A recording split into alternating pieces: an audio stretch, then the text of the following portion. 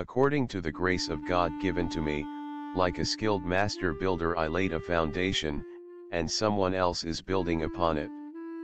Let each one take care how he builds upon it. 11. For no one can lay a foundation other than that which is laid, which is Jesus Christ. 12. Now if anyone builds on the foundation with gold, silver, precious stones, wood, hay, straw. 13. Each one's work will become manifest, for the day will disclose it, because it will be revealed by fire, and the fire will test what sort of work each one has done. 14. If the work that anyone has built on the foundation survives, he will receive a reward. 15. If anyone's work is burned up, he will suffer loss, though he himself will be saved, but only as through fire.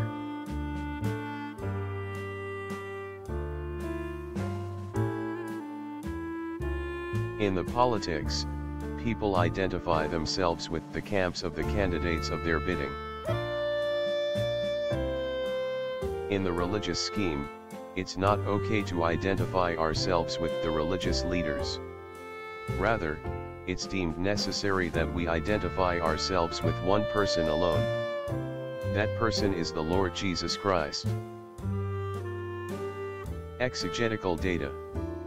There were divisions taking place in the Church of Corinth. It happened due to people idolizing the preachers whom they thought to have been masters of their skills, while each one had his own preferences. It ended to creating different factions for the leaders they admired. Hence, Paul, the missionary who planted this local church, berated them that this thing should not be so. Each one is a part of the whole for the benefit of all. What matters is the Lord Jesus Christ and his good news of salvation. The Corinthian church was also likened to a building. Paul laid the foundation, now others had the responsibility to build on that foundation. They had to be reminded that there is only one foundation, and that is the Lord Jesus Christ. This truth was not something new. It had been prophesied long ago in the Old Testament times by the prophets. The sad thing is, the foundation whom God had laid down is to be rejected by the very same people to whom the foundation is to be given. It reads in Psalm chapter 118, verse 22, "The stone that the builders rejected has become the cornerstone." Even the Apostle Peter confirms this prophecy as not pertaining to himself but to Christ. He even quoted from the scripture, which states, "Behold, I am laying in Zion a stone, a cornerstone chosen and precious, and the one who believes in him will never be put to shame." The truth of the matter is that, it was an allusion to the Old Testament temple. That before it was built, a foundation must be first laid down.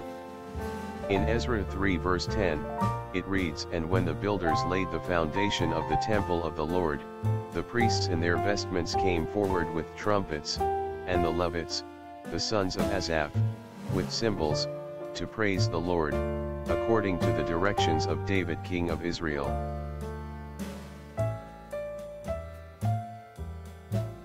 However, the New Testament interprets it that this allusion or type is fulfilled as the Christian church, not as physical reality but spiritual or intangible.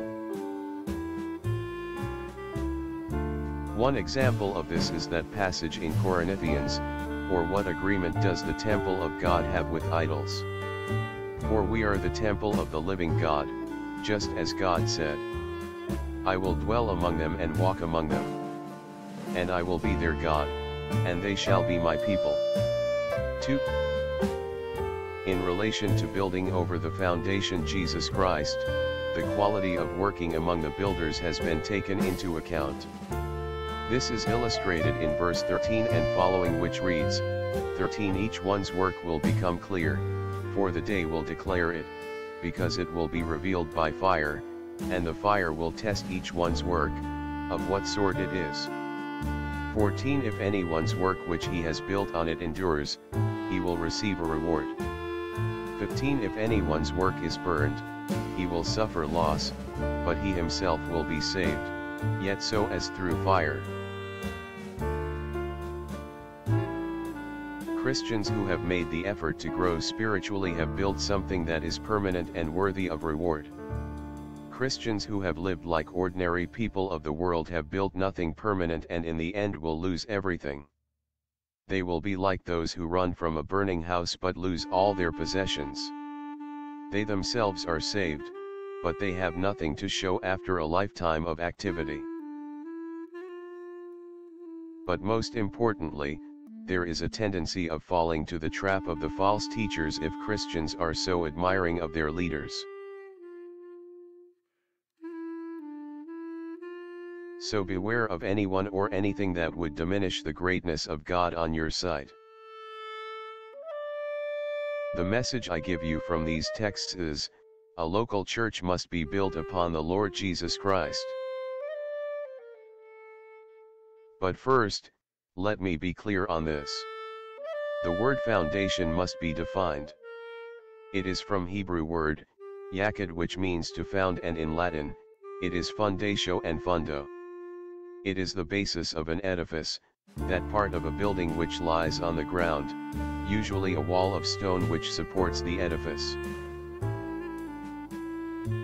Metaphorically speaking, the apostles of the Lord Jesus are foundations on the level of localized organizational aspect. Thus, we find in Ephesians 2 verse 20 that apostleship is a foundational office. Thereby that office remains intact for the 12 exclusively until the end. Of course, in the exclusion of Judas, who was replaced by Mattathias. The Lord Jesus Christ, however, is the foundation on the level of spiritual and is the ultimate foundation, and is the fulfillment of what is written by Isaiah 28 and the verse is 16. Therefore thus says the Lord God, Behold, I lay in Zion a stone for a foundation, a tried stone, a precious cornerstone, a sure foundation. Whoever believes will not act hastily.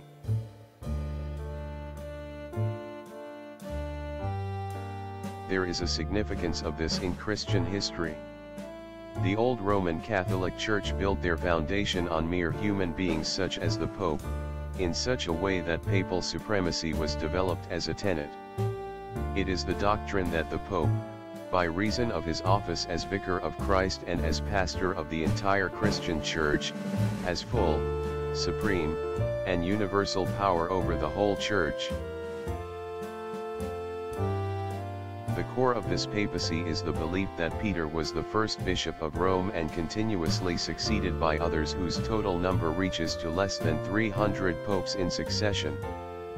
But nowhere in the scriptures nor in history that Peter relinquished or passed his apostleship to anyone. In fact, he remains as one among the 12 apostolic foundations of the Church, symbolized by the city, the New Jerusalem, who will be coming down in the future. This is clearly stated in Revelation 21 verse 14, Now the wall of the city had 12 foundations, and on them were the names of the 12 apostles of the Lamb. On the other hand, some evangelical churches similarly built their foundations on their religious organizations or affiliations. This is highlighted by the fact that they would not remove the names of their mother church of denominations from every local church they plant. Methodist churches have always their names on each local church as an example. Fundamental Baptists are the same, or other Baptists retain the name Baptist as their identity. Take note of this. I want to emphasize the biblical principle that the name of the church does not matter because the Lord knows his own. This is hinted when he said, My sheep hear my voice, and I know them, and they follow me. John 10 verse 27. Claiming to be of the Lord does not count. Eventually, it is the Lord himself who will confirm which is his and which is not his. One example of this is when a group of claim to be people of God by saying they are Jews. But the Lord identified them as a property of Satan. I am referring to Revelation 2 verse 9, which reads, "I know your tribulation and your poverty," says he to his church, and he adds, "But you are rich, and the slander of those who say they are Jews and are not, but are a synagogue of Satan."